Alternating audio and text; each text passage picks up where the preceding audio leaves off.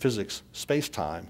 Other sheets of paper in the stack have a slightly different physics because their phases are different. But subtle energies is what allows us to interact between these different systems.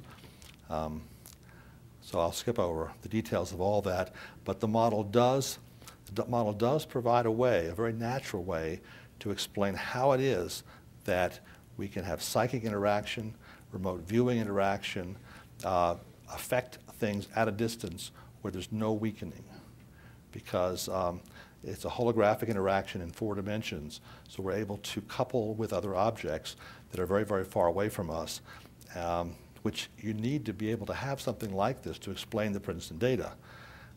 It also involves, this model in the same way explains how teleportation can occur, even all across great distances, because any object really is kind of held in place by its pattern of vibration on the distant matter in the past and future. So that's kind of the secret of the model. So Bob Monroe was right. We're more than our physical bodies. Through prayer, meditation, and visualization, we can create the world we want. And as Victor Hugo said, all the armies of the world are not as powerful as an idea whose time has come. So that's my website. Thank you.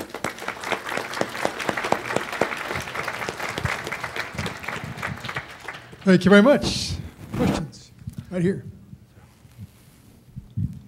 Has there been any frequencies or a range of frequencies in the spectrum identified with any of the paranormal phenomena?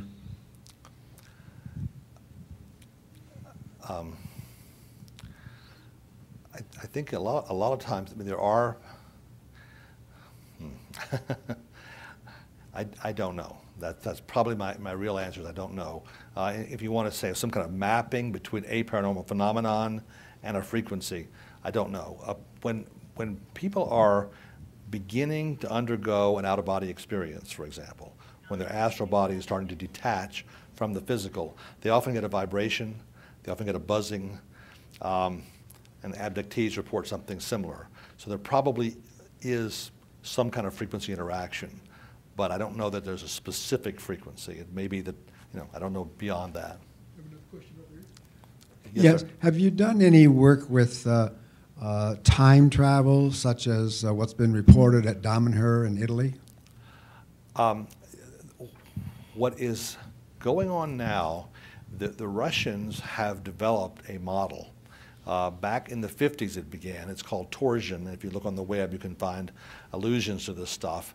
Nikolai Kozyrev was the creator of it, and in the original book, Psychic Discoveries Behind the Iron Curtain by Ostrander and Schroeder, they have a whole chapter about him at that time.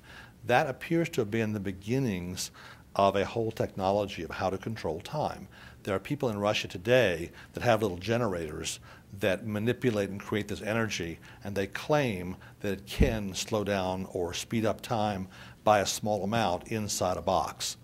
So it looks as though there might be a technology emerging for how to affect this stuff.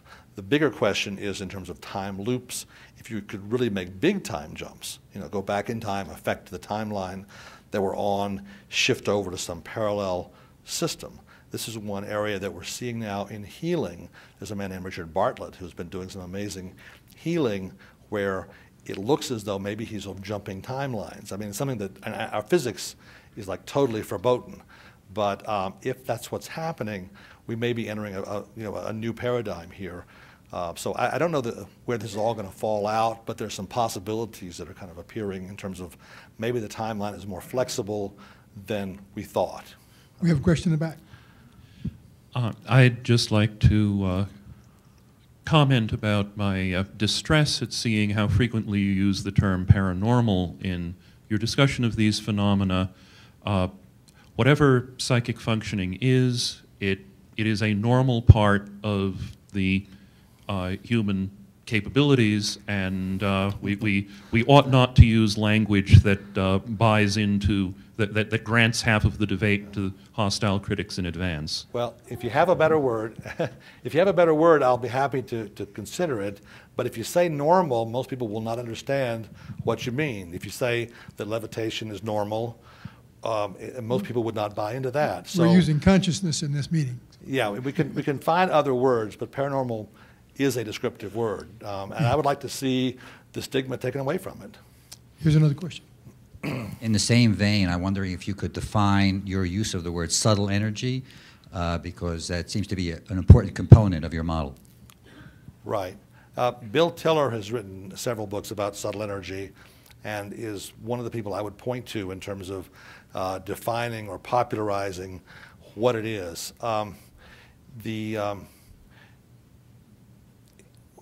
It appears that there's a flexibility that occurs. He describes it as a freedom of gauge, where there's a missing degree of freedom that's not in our current physics. And he tries to characterize it by subtle energy.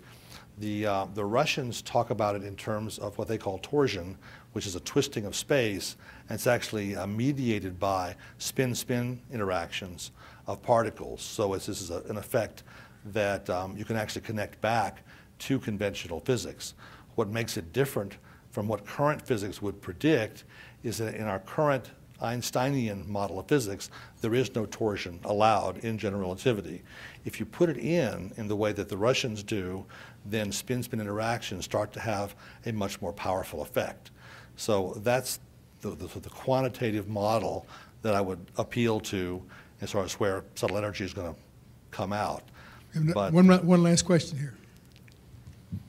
Claude, I wonder if you could speculate a bit about the possible common role of vacuum phenomena, such as the reorganization of vacuum fluctuations in so-called paranormal phenomena and UFO phenomena.